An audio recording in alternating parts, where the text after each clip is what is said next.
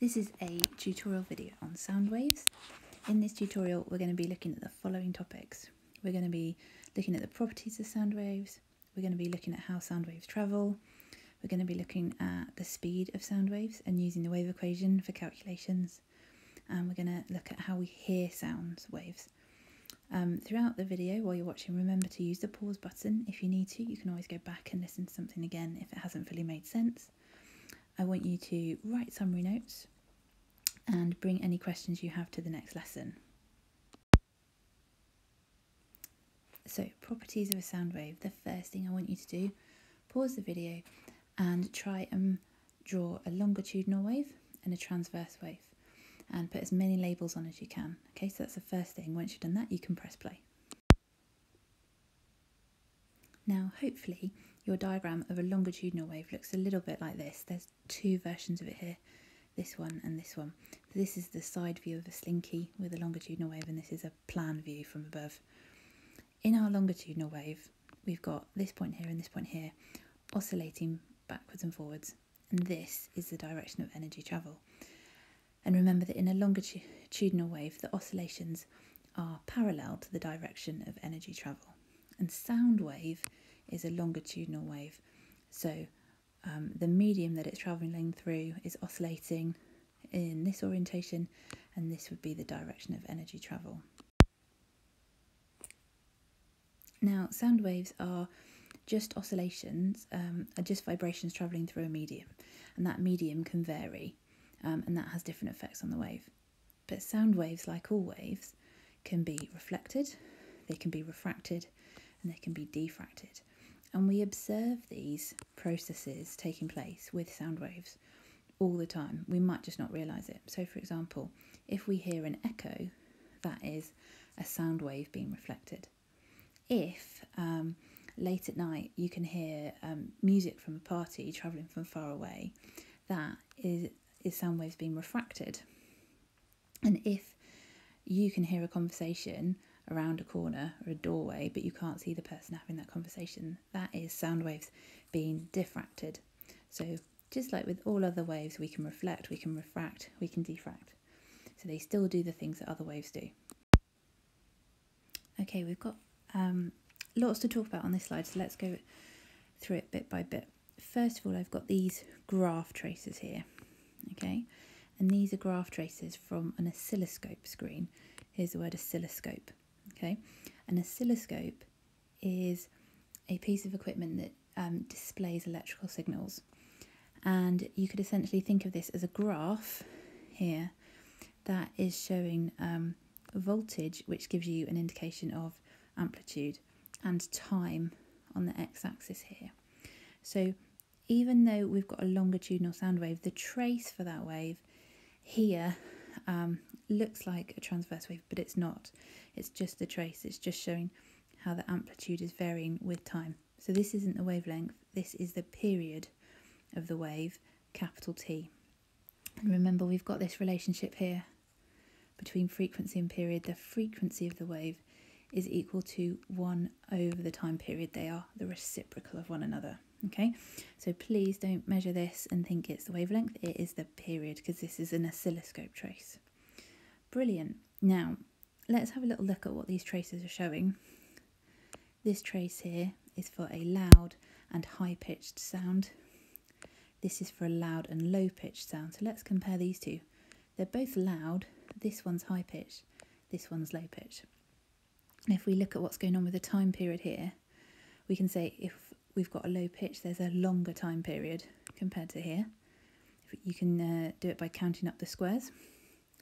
So higher pitch sounds have got smaller periods, lower pitch sounds have got longer periods.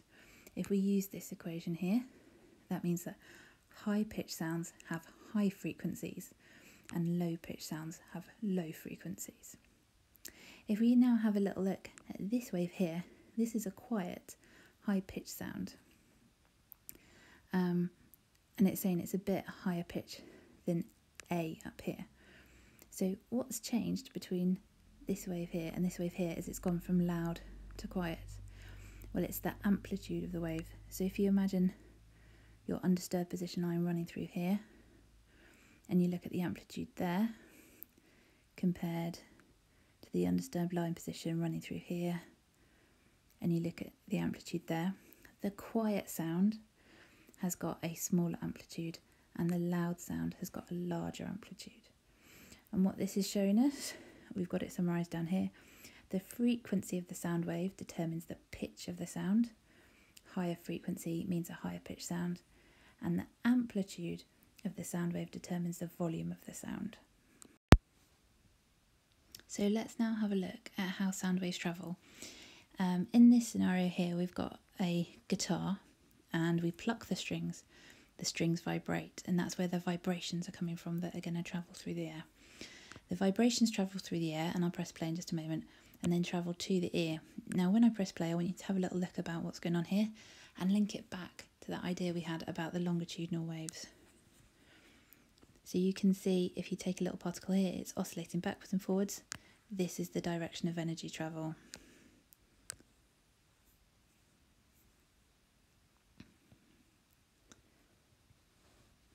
Okay, so they're oscillating backwards and forwards. This is the direction of the energy travel. Now the next thing I want you to have a think about is what if we change something about the material that the vibrations are passing through. So for example, what if we changed the material from being a gas to being a liquid or being a solid?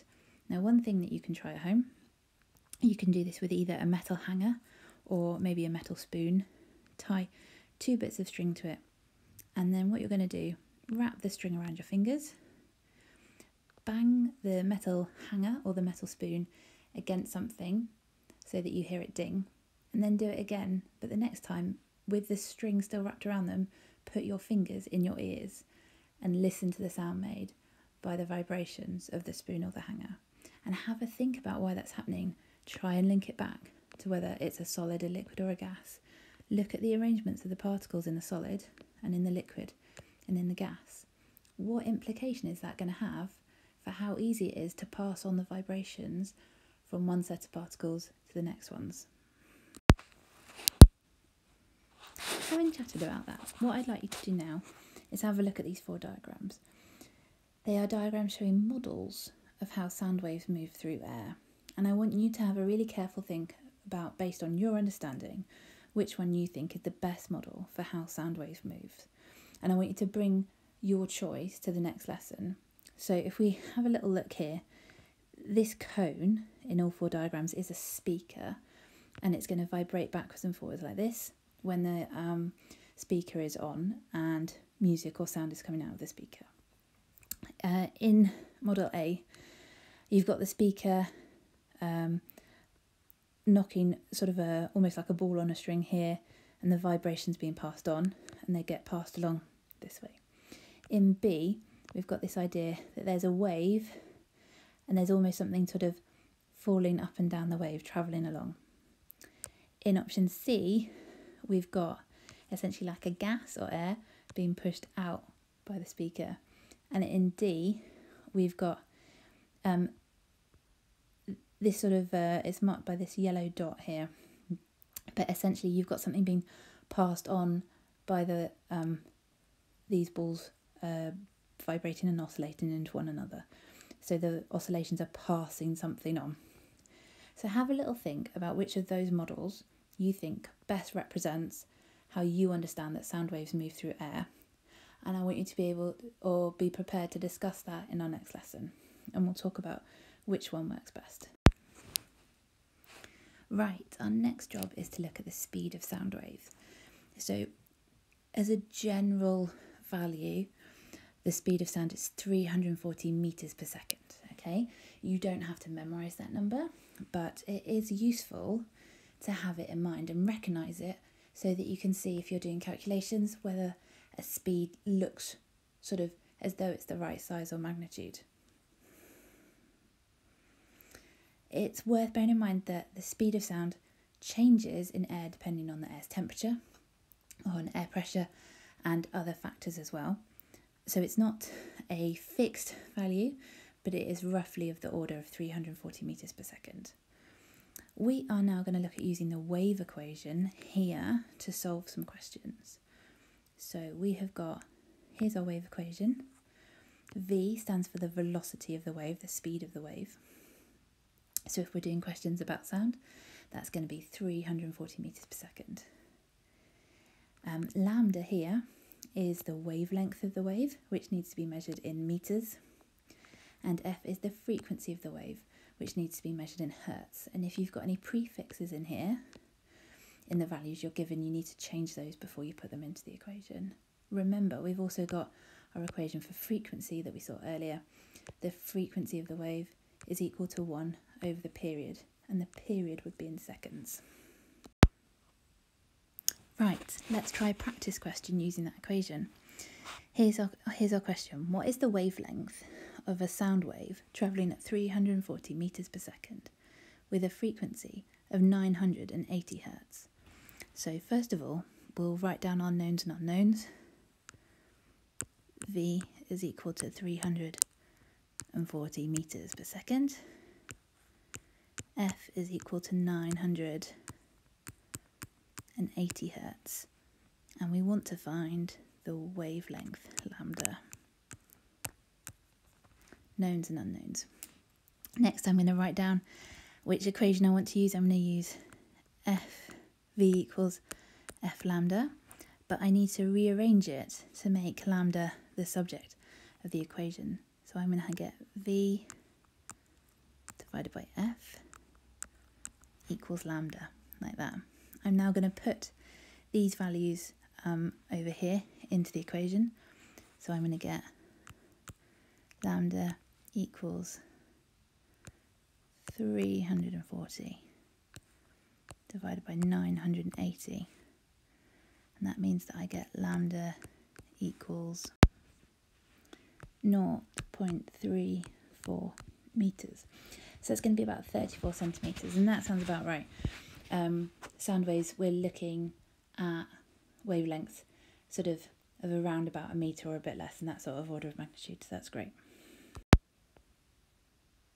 Okay, so next we're going to look at how our ear hears sound waves, or how we hear sound waves, and what's going on in different stages of the ear.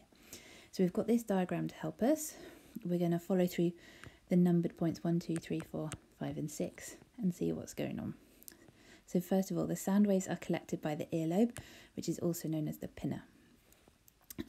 So the sound waves, the vibrations being passed along the air particles, go into the ear here. And there's some quite interesting experiments I've seen where you can put wax in the pinna, so it's a different shape, and then you can see how it changes your hearing, and it has quite a big impact on it. So the pinna is actually quite plays a really important role here. So the sound waves are collected by the pinna, and then they travel along the ear canal here. Okay, number 2, they travel along the ear canal until they reach this part here, which is the eardrum. So all the way along here we've got air particles vibrating, passing on the oscillations until they get to the eardrum. And the oscillations of the air particles make the eardrum vibrate. Okay, really, really important that vibrations are passed on to the eardrum here. Now, on the other side of this eardrum, so this is like your outer and your middle ear, and this is your inner ear here. So this is essentially all now sealed off from the other side.